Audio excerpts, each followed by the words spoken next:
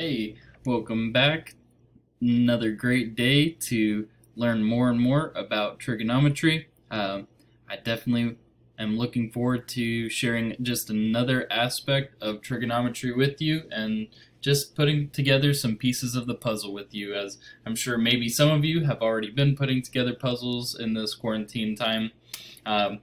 We're going to piece together just one more piece of the masterpiece of creation and design and perfection that God has given to us in the world of math. So let's dive in. We're going to find angle measures. So last lesson we found side measures. Today we're going to find angle measures of a triangle. Okay, so this is what we're looking at right here, using trigonometry to find triangle angle measures. Don't say that too much, you might trip yourself up. So you're going to notice a lot of similarities between this and the previous lesson. Some of the same principles go right into this. Those relationships in the triangle, those trig ratios, play into this heavily. So you need to be familiar with them. That's why I had a quiz over that's why we included that material last week. So I want you to be so familiar with it that you're able to go backwards and forwards with this stuff. You've got to be able to find sides, angles, make sure you know that trig ratio and which relationship to use. So this is what we're looking at. If there's a little bit of crossover from the last lesson, that's okay.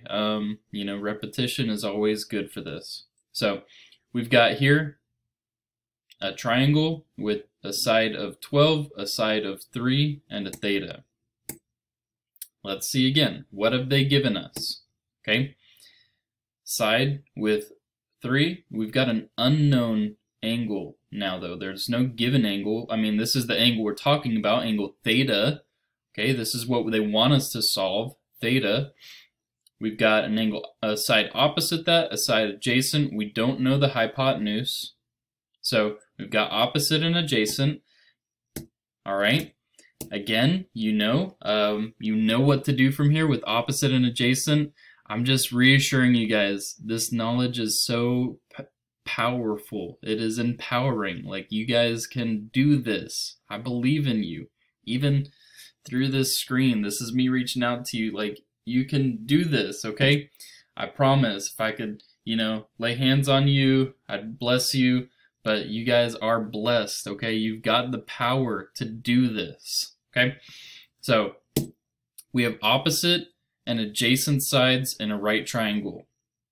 Again, what ratio does this go with? I like to use SOHCAHTOA, SOHCAHTOA. We got TOA, tangent, opposite over adjacent. Tangent is opposite over adjacent, okay? Sine is opposite over hypotenuse. Cosine is adjacent over hypotenuse. So remember those. Go over and over in your mind. SOHCAHTOA, SOHCAHTOA, however you can remember it. Make sure you remember it. Okay? So I like to use tan in my examples, tangent, because tangent gets overlooked, I feel like, in the rest of trigonometry. It is important, but, sine and cosine end up kind of taking the spotlight away. So I like to give it a little spotlight here in early trigonometry. All right. So if we've got tangent is opposite over adjacent, we can say this. Tangent of theta is 12 over 3. We get that ratio set. Remember, that ratio is important. That's why like I said, we want to know how to find those ratios. The tangent of theta is 12 over 3. Okay, can we solve this equation? Is this solvable? I mean, you could, but it gets a little bit tricky here, and I'm gonna spare you some of the math gymnastics that you would have to do to solve this, to give you kind of an easy, I wouldn't call it a workaround, but I would call it a process, okay? When you get to this ratio and you have a trig function here of theta equals, and you've got your trig ratio set up, okay? I'll show you exactly what you need to do. So tangent of theta equals 12 over 3. you would actually use, and we call this the reciprocal, okay? It's the reciprocal, the inverse, tangent, the inverse of tangent. So it actually has a specific name that maybe whenever you put it into your calculator or you use Google Calculator, you might see it pop up as this. It says arctan or arctangent. Okay, it's just the opposite of tangent. It's the reciprocal form. It's the tangent to the power of -1. Okay, so a little bit different. All you need to know is that you can put this into your calculator. You can actually just solve this using your calculator.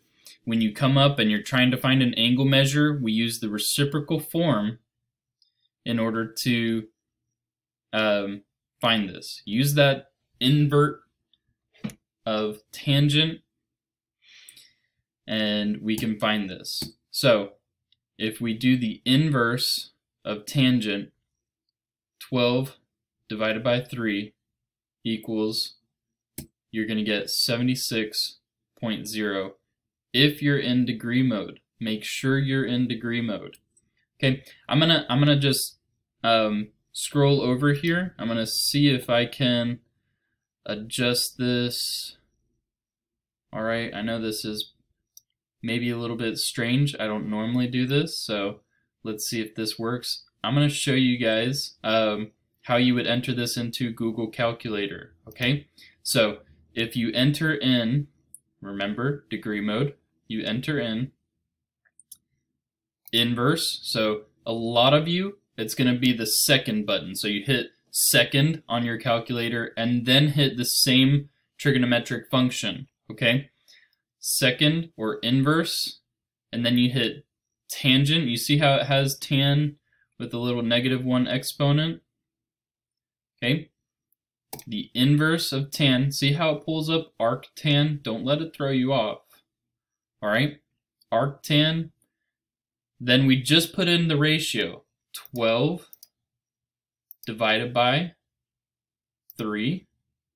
Close that parentheses off and hit the equals button. We get 75.96, which when we round that up, we'll come back over here. We've got 76. Okay, so see how easy that is? It's super easy. As long as you get that trig ratio right, you are doing really well. Okay, it's going to be super simple from that point. So let's see. Let's get a couple more going here. Okay, I'll give you a little bit of practice with these. So I put theta down here, and I've given you kind of the same triangle, 12 and 3. Obviously, this is not drawn to scale. I mean, you guys could have probably told that, but it's not drawn exactly to scale. It might make a little bit more sense if it were, but I'm just plugging in different numbers and giving you some examples. So could you solve for theta? Okay, how would you do it? Solve for theta here. All right, take a moment and see if you can do it. Follow the steps. Maybe rewind the video and get it right back to this point. Okay, make sure you know how to do this. We know it's tangent because we have opposite and adjacent and no hypotenuse here. We don't know that one. We can use tangent. We could say tangent of theta is opposite over adjacent. So realize the trig ratio changes based on where the theta or where the unknown angle that you're trying to solve is. It's relational. It relates to it that way. So we do the inverse of tangent times 3 over 2, 12, sorry. And we get our answer of 14 degrees. And that makes sense because the other side was 76 degrees, right? We determined that this angle with this same triangle set up was 76 degrees, so that does track that this would be 14.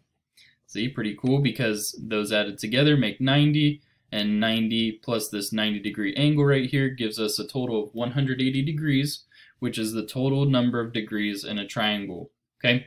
So maybe you remember that from geometry, maybe you don't. This works the same with all the trig functions, okay? Just that inverse of whatever trig function you're currently working with. All right, so let me give you a few, and let's see if you can get them on your own, okay?